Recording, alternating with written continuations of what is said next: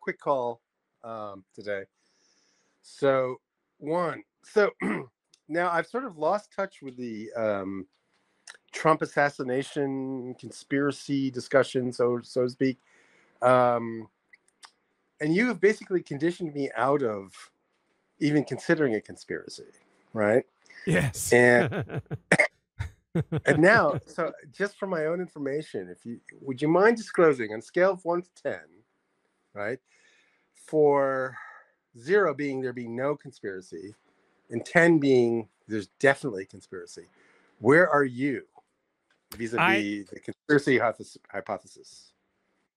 I guess emotionally, I'm a 5. Rationally, cognitively, I got to be a 2. Okay, because in the past, I've been a bit more conspiracy minded than you have been. Yes. And not to bring up old painful memories, but our whole COVID discussions and so forth. Not that we need to re-enter those, but but on this one, I'm really strongly on the side of incompetence rather than conspiracy, and only because I don't understand operationally how it would work that this Secret Service detail would have been told to and then therefore implemented a plan to allow an assassin to be successful. Like, how would that work in practical terms? I just can't get my mind around it. Yeah, so how I was thinking, I never thought that there was like active cooperation between the Biden administration and Thomas Crooks. No one would hire Thomas Crooks to carry out an assassination. What I thought was that it looked like maliciousness on the part of the Biden administration to simply not provide Donald Trump with adequate or competent security. So just as Donald Trump did not provide Joe Biden with adequate security, the security that he was entitled to after he won the election, it would not have surprised me if the Biden administration had turned around and chosen to deploy its most competent assets elsewhere. Yeah. I mean, so I never thought that someone on top was issuing orders to don't do your job, right? I don't think that there would be any obvious tells. It was more just using the most competent assets elsewhere and just allowing Trump security to be the dregs of the available options, opening up space for things like this. Okay, I realize for all of the incompetence that we've identified with the Secret Service, we're talking about a time window of 8 seconds, are we not? Well, it depends on how you frame it. So was there 8 or 16 seconds between the first shot on Donald Trump and when the guy eventually gets killed? Yeah, something in the neighborhood of 8 to 20 seconds. But the window, depending on how you frame it, it could be 3 hours. 3 hours was when the first law enforcement report was that we had a highly suspicious character walking around with a rangeometer. Yeah. No, I exactly. Now, by the way, I'm taking no position, because I've been in sort of situations where it was a sort of semi-emergency situation, and I'm sort of aware of the mind state that goes on when you're in a semi-emergency, and like how clouded and murky your thinking becomes in such a thing. Because if you don't know exactly what to do, your instinct is to freeze, Yeah. Yes. And so I have a lot particularly the less competent you are, right? The more competent you are so trained, you got so much muscle memory, you're less likely to freeze. But if this is new, and apparently this was an event staffed by a lot of Department of Homeland Security people who weren't really competent in the area of protection, instead of Secret Service agents who are trained. Go ahead. Yeah, well, you're right. And put it this way, I'm way on the side of incompetence or poor training or, just snafu, whatever. I think people aren't machines, right? And so people, I think the general public or somebody observing from the outside just assumes that people are machines, they're perfectly trained, and whatever happens, they immediately lurch to the right conclusion and take the correct action. And they're Yes. not. People have Yes. good days and they have bad days. Teams, like who on the ground was capable, you know, I know nothing about any of this, but eventually, like, are the snipers empowered to take this action on their own Yes. I initiative? believe they are. Yes, they can take out anyone they see as a threat. Yeah. I just can't fault them for having doubts or waiting for a little bit more confirmation.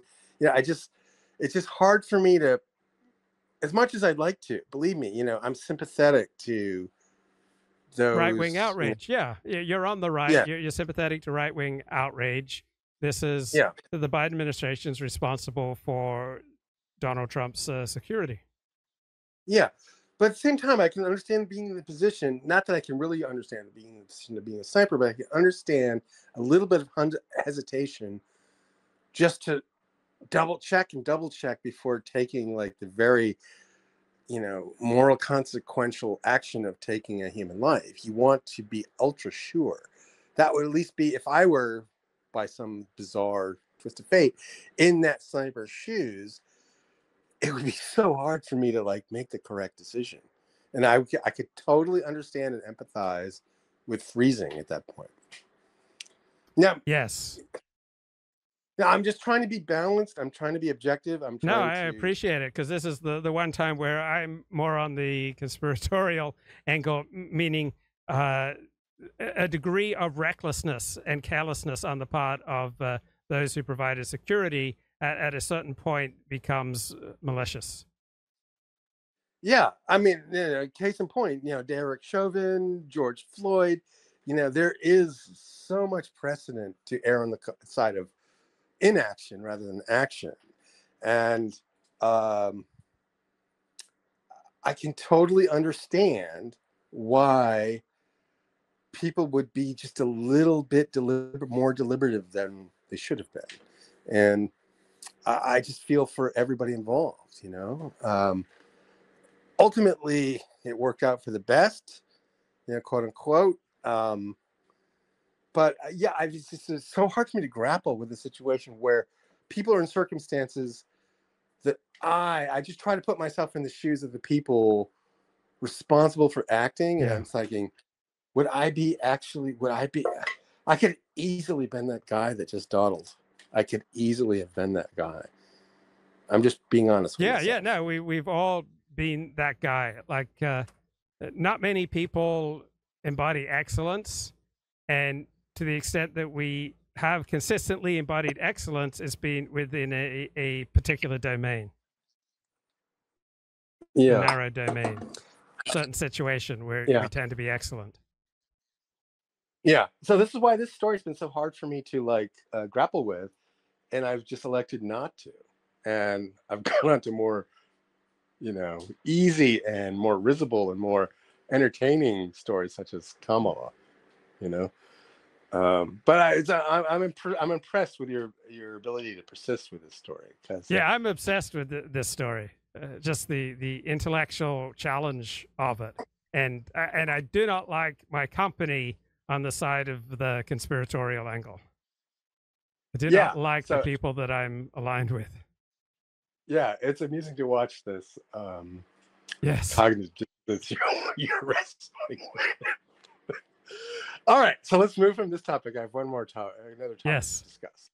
Okay, so have you noticed or observed this particular fetish to criticize and condemn people who mispronounce Kamala's name?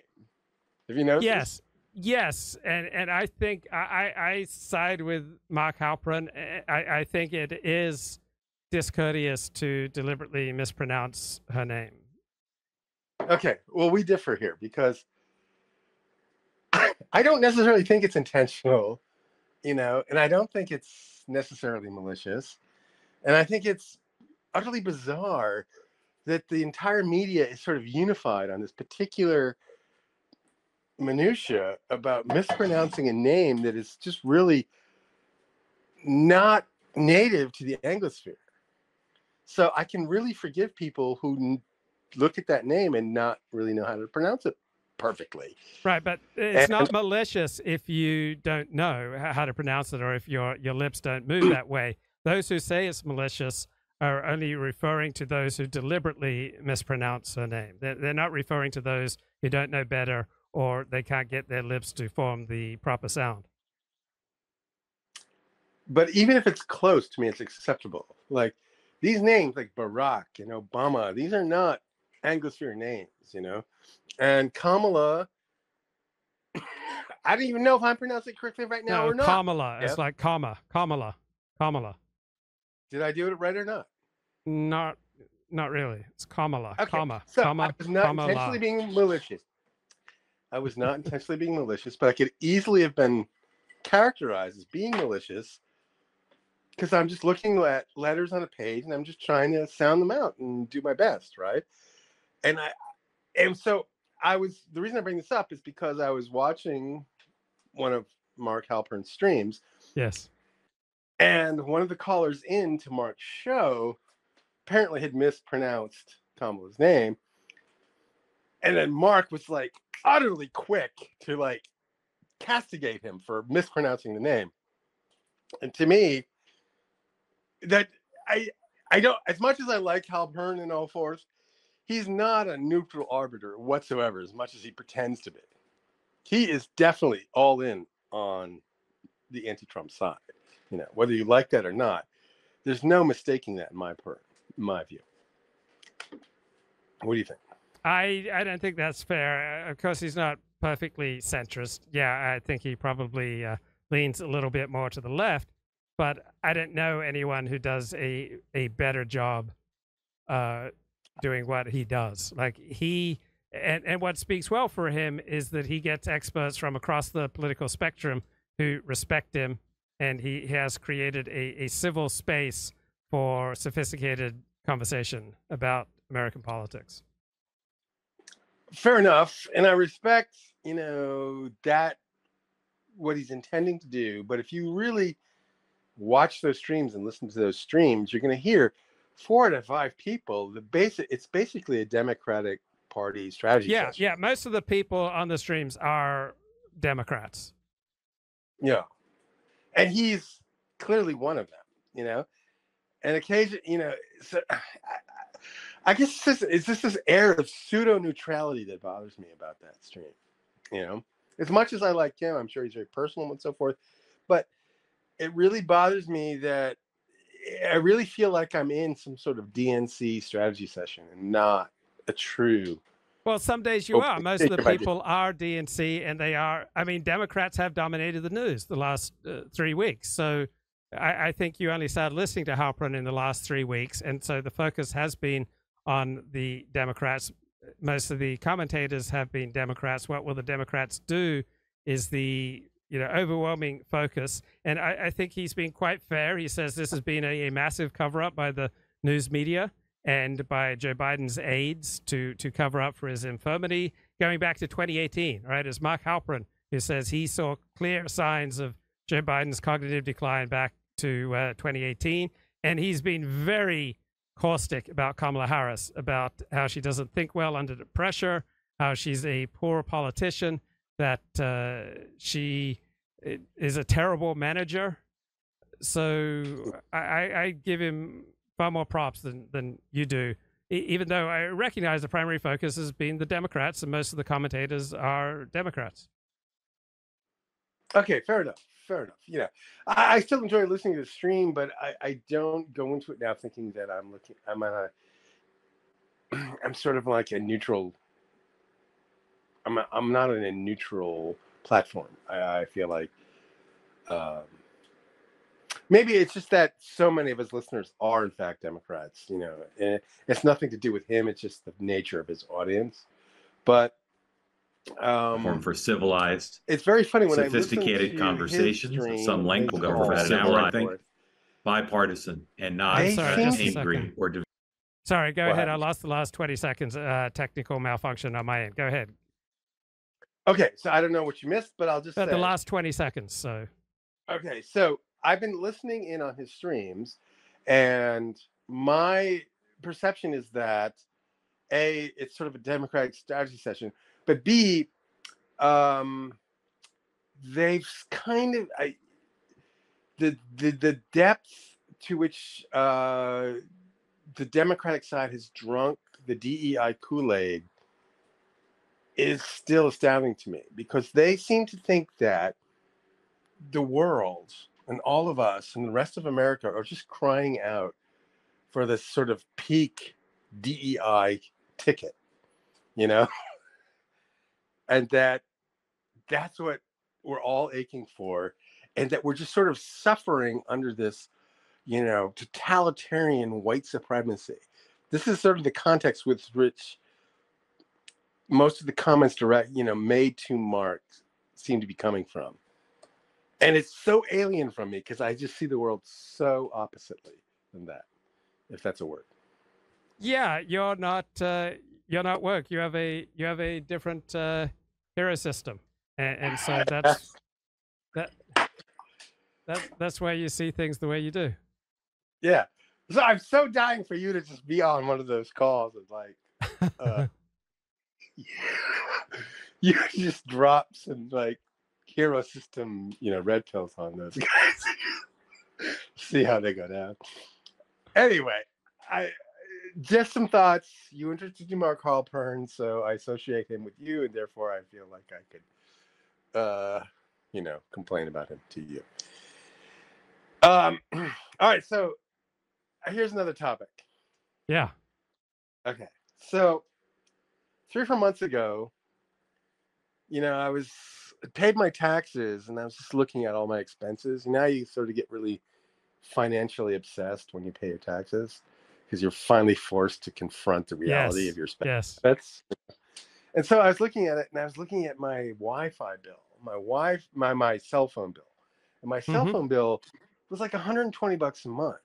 Yeah, that's what I pay. I don't think you seriously can do better than that.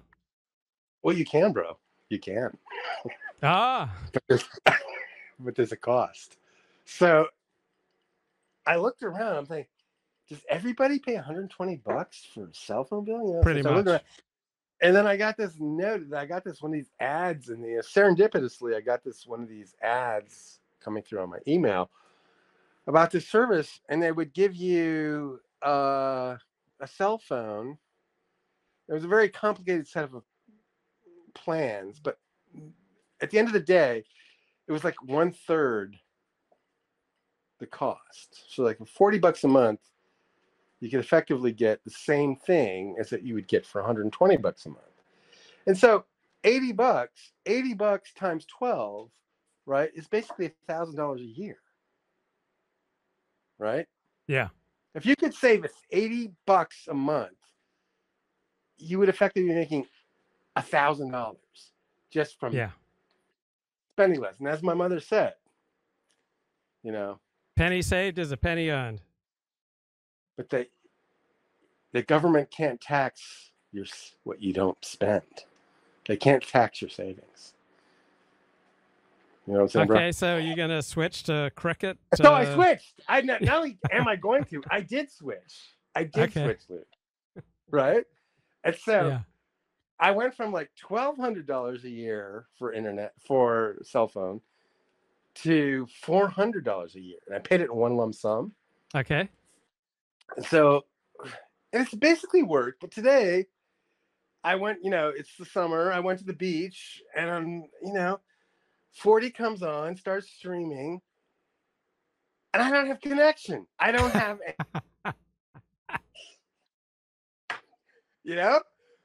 everything else is fine. But when I go to the beach and I don't listen to 40, I can't hear 40. And so I'm sitting there broiling and just ruminating and cursing myself for being, penny wise and pound foolish for cheaping out effectively on my cell phone plan. Did you do an internet search for reviews on this product?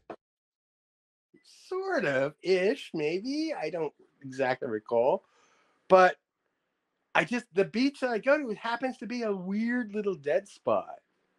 And like it'll show up for like 5 minutes and then there's like 10 minutes of downtime. 5 minutes, and then 10 minutes of downtime. Do you know how infuriating that is? Oh, it drives me crazy. Yeah. And so this particular fact had caused me to just like ruminate on all the times that I'd been penny wise and pound foolish. Yes. It's like I have a cell phone. I want to stretch out.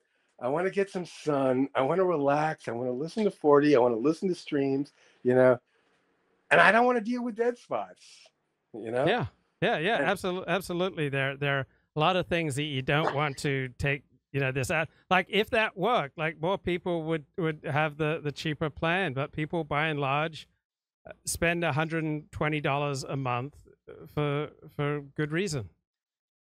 Yeah, and now I'm seeing it. So basically, I've saved $80 a month, but I can't use the internet at the beach, and that wasn't in the fine print, bro. All right, so that was my third topic. Final topic. So Curious Gazelle, Yes. Curious Gazelle. Yes, I do. So she called into your stream a number of times. Yes. And you two had like an extended conversation, right? Yep. And then she's kind of drifted off she's kind of drifted out and hasn't called in recently. Correct. And so last night, I'm looking at my phone and there's like this, Twitter Spaces, which yes. I'm gradually becoming more an aficionado of. Curious Gazelle has been streaming. And so I tuned in with no intention of calling in. I just tuned in because it was what was on the radio, Yeah. And she has a number of characters. She has a very peculiar delivery and demeanor that's actually kind of hypnotic and kind of interesting, which I've come to enjoy. Yeah. Right? Yeah. And so I'm listening 1 hour, 2 hours. And then immediately, then she sees on the stream that I'm listening. And then she just calls me out, and invites me to join. Yeah. I'm like, oh my God, this is embarrassing. I wasn't really in the mood to like join a live stream right now. But at the same time, someone's called me out.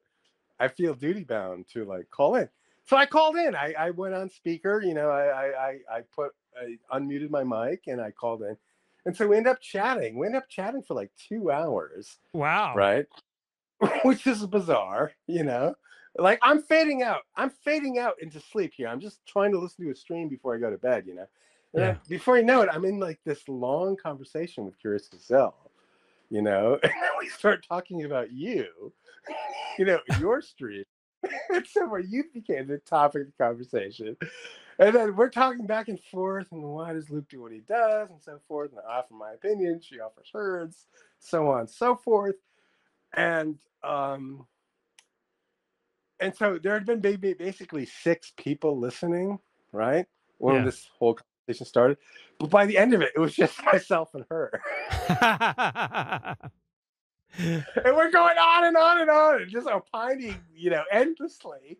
And I'm like, oh, this is bizarre.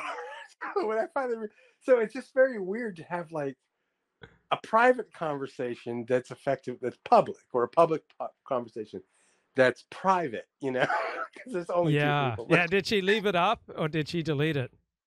It's probably still up, I suppose, but you might. I'm scrolling.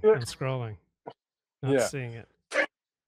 It's just a weird sort of artifact of today's streaming culture that I can have a public conversation, a 2-way public conversation. And it's just, I was trying to, but anyway, I've encouraged her to participate more because I do think she's an interesting voice because she has some very, what's the word? Iconoclastic positions. She has some just a strange and very mercurial approach to events. Yes. And it was a very fun conversation. So anyway, I just felt like I needed to tell you that. Okay, cool. Good to hear from you, man. All right, that's all I got, bro. All okay, right. take care, bro. All right, Cheers. all right, bye.